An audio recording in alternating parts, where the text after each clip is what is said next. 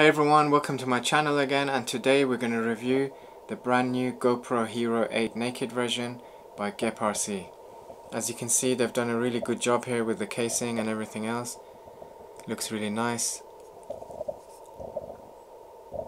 You also get this kind of cheapish ND filter.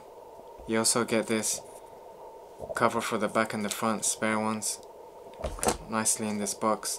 Got like a screwdriver and some other bits and pieces in there. It does say 25.7 grams, but in my opinion, with the two scales that I've used, it comes up about 28 grams. So shooting modes, you can do 4K 60, 4K 30 and 2.7K 50. You can actually see these on here, on this screen here, for anyone that hasn't had a GoPro before. You can see the details here. You go a timer and you can see which mode you're in and how many files you've got on there already. You can click, you've got two main buttons here. You've got the power button and the record button. Power obviously turns it on by long pressing it, and then when you click it, it changes the modes, and then you just record and that's it. Really simple, works really great. In terms of quality, I think it's built well. From what I've seen, I've used it over the last week and it's worked flawlessly for me. One thing though I'm going to warn you about is that GepRC has changed their warranty on this. It was up for 7 days and now it's 3 days. So when you purchase this, you're only getting 3 days warranty, so you need to make sure you test it straight away as soon as you get it, because they're saying there's going to be no refunds, no replacements, anything like that after the 3-day period.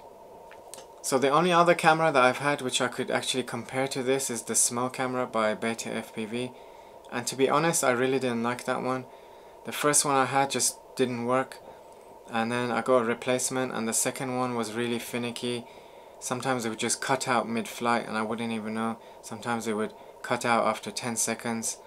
Other times just pressing like some of the buttons and trying to get it to work wouldn't work and wouldn't connect to the app properly. It was just for me it was a big headache. This one, for this whole week that I've had it, it's worked great. Every time I want something done, it just, you know, I've got the filming done, and when it comes back, I know from the screen that, you know, how many seconds in, how many files I've got, and you know, everything's been safe in there. So before we move on to the videos, I'll give you a quick explanation of what I did. The first couple of clips is 4x3, no stabilization, 4K 30, so you can see exactly what it looks like. Got a couple of different scenarios, and then moving on from that, I've got another similar clip, but I've done a stabilization with Reelsteady Go, so you can see that as well. So a quick conclusion for you. I know it's a bit expensive, but it's a great piece of kit. You've got the screen on there to see what you're doing, and the quality wise, I think it's much better than anything out there in terms of these newer, smaller 4K cameras that you can put on there. It beats all the Insta360 ones, and then you've got another one coming up just recently by iFlight, which looks quite chunky, and I think it weighs even more as well.